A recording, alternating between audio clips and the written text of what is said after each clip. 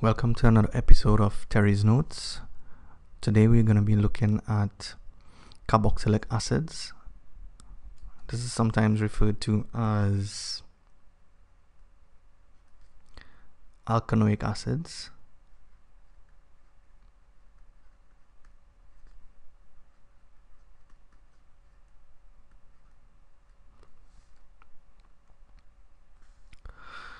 The general formula for a carboxylic acid is CnH2n plus 1 COOH. The functional group present here is the COOH, and that is usually represented as this group. Now, if you look at the general formula, you will realize that you have a carbon maybe here, and you also have a carbon present in the functional group as well. So therefore, the first member of this group has one carbon atom, and therefore the formula is HCOOH, which is represented by this formula here.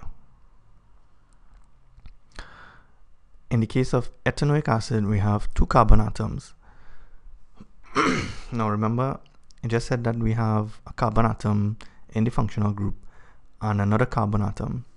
So therefore, if we have to use the formula, we have to use N as 1 in this case. So this will become CH3 COOH. So you have one carbon atom here and one carbon atom here. And this is ethanoic acid. And this is a displayed formula for ethanoic acid. The next member of the group is propanoic acid, and we have three carbon atoms.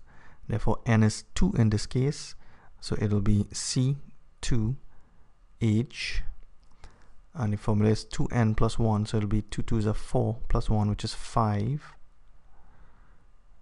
COOH. And the displayed formula for propanoic acid is this.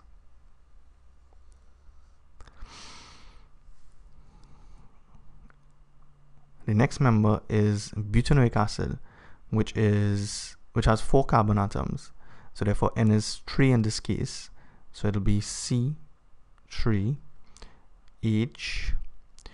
3 times 2 equals 6 plus 1, which is 7 COOH.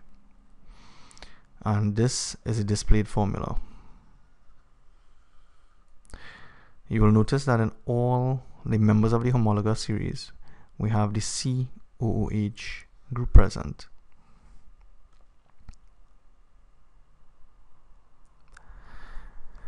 Now we need to know that ethanoic acid is a weak acid. And what do we mean when we say a weak acid? A weak acid is partially ionized in aqueous solution to form the ethanoate ion. Now, an acid like hydrochloric acid is a strong acid, and in aqueous solution it produces H plus ions plus Cl minus ions, and the presence of the H plus ions is what makes HCl acidic. Now in the case of ethanoic acid, in an aqueous solution you produce the ethanoate ion, which is this, and you produce the H plus ion. This is what is responsible for the acidity. And if you will notice is that we have an equilibrium reaction here. What this means is that the reaction takes place in both directions. It goes to the right as well as to the left. Therefore, in an aqueous solution, you're going to have CH3COH molecules present, as well as the ethanoate ion, as well as the H plus ion. In the case of HCl, HCl completely ionizes. So all you will have is H plus and Cl minus. There will be no HCl. So you need to know that ethanoic acid is a weak acid. Now to look at the various reactions of ethanoic acid. An acid plus a metal produces a salt and hydrogen gas. So therefore, ethanoic acid will react the same way. In this case, we have ethanoic acid reacted with magnesium. So what we get is a salt, which is magnesium ethanoate. So this is the salt. And we produce hydrogen gas.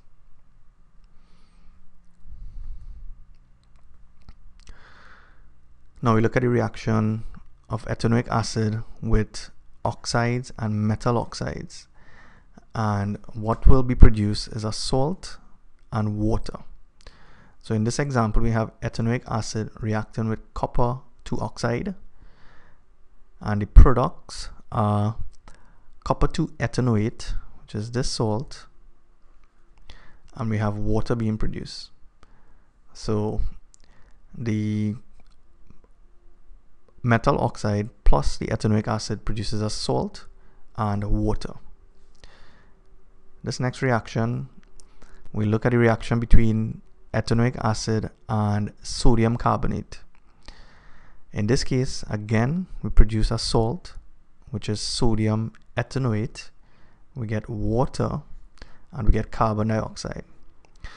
So whenever an acid reacts with a carbonate or hydrogen carbonate, you produce a salt, water, and carbon dioxide.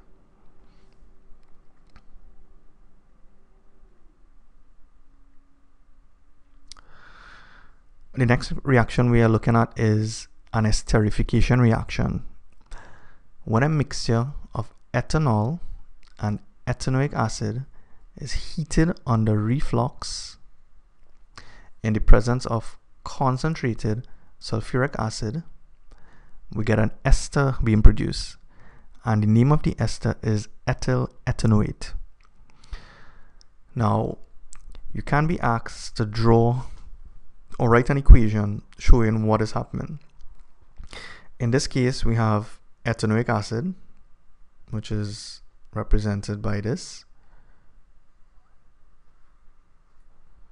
And we know that ethanoic acid is CH3COOH plus ethanol. This is the ethanol here.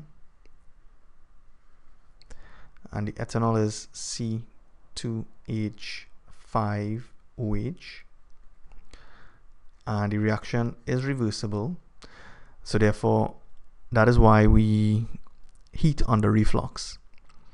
And what is produced is the ester, which is CH3COOC2H5 plus water. So what we notice is that the OH from the acid and the H from the alcohol comes out as water. So therefore, this reaction is called a condensation reaction because water is being produced in this reaction. And you need to know that it is also an esterification reaction. Now, esters, ethyl ethanoate is an ester, and it's usually sweet smelling,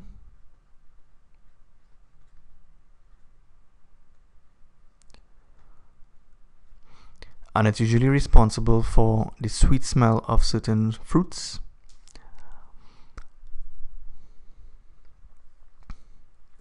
Now, if you would notice how we name the ester, the first part of the name comes from the alcohol, and the second part comes from the acid. So this is from the acid part, and this is from the alcohol part. So if we had ethanoic acid reacting with, let's say, propanol,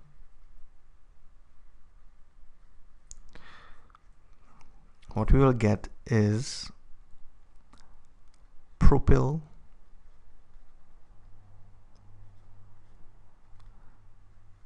ethanoate. again, the first part of the name comes from the alcohol, and the second part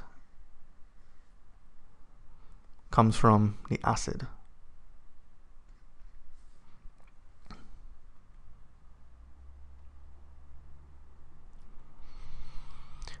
Now we need to know how to perform the reverse reaction, where we start off with an acid. In this case, we can hydrolyze an ester, and it's a reverse process of esterification. When the ester is hydrolyzed, the ester linkage is broken. Now, if we go back here, we notice that in the ester, we have this group here, which is called the ester linkage.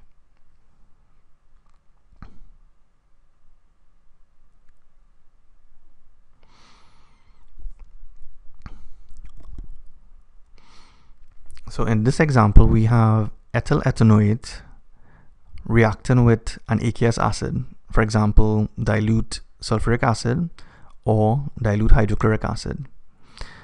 And what happens is that we produce ethanoic acid and ethanol. So we start off by having the ester,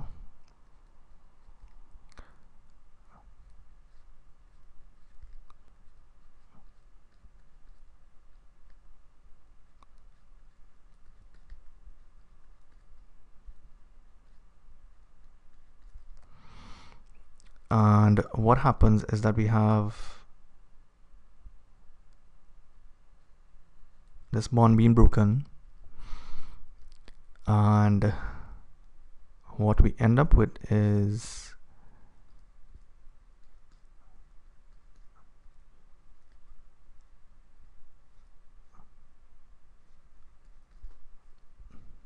ethanoic acid and ethanol.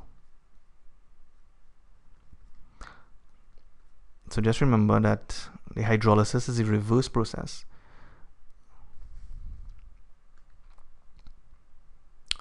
Now the reaction is slightly different when we react with aqueous alkali, for example sodium hydroxide. In this case, we have the ethyl ethanoate reacting with the sodium hydroxide, and we initially produce ethanoic acid and ethanol. But if we have excess sodium hydroxide, it reacts with the acid to produce sodium ethanoate and water.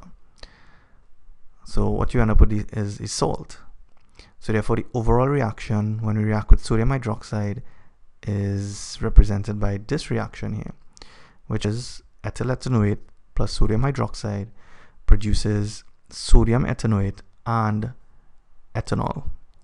So we get a salt in this case and not ethanoic acid.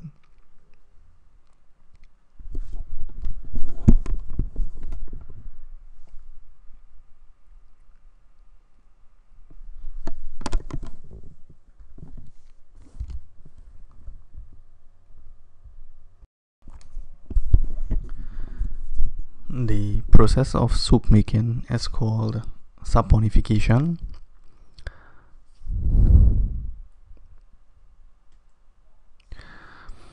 Animal fats and plant oils have the ester linkage present in them.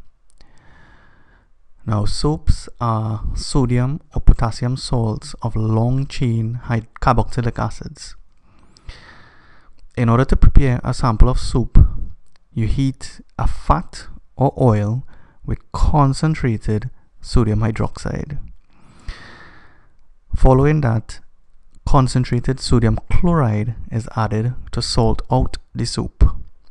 A byproduct of soap making is glycerol. Let us look at an example. Suppose we have this molecule here, which represents a fat. Now we said that the fat is initially made to react with sodium hydroxide.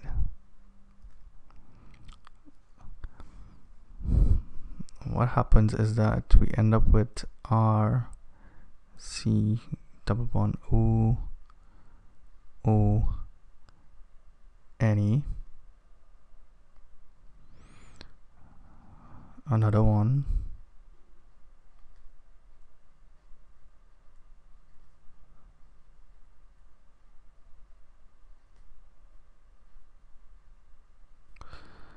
Plus, now what is happening here is we have 1, 2, 3. So that's where we got these 3 from. 1, 2, 3. And now we have to treat with this piece here. And the product in this case is glycerol, which is represented by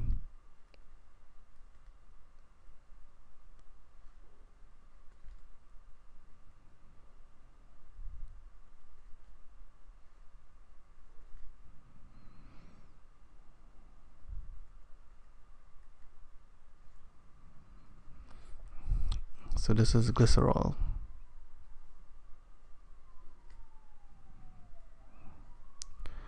And what these represent, these are sodium salts of a long chain carboxylic acid. So this would represent a soup.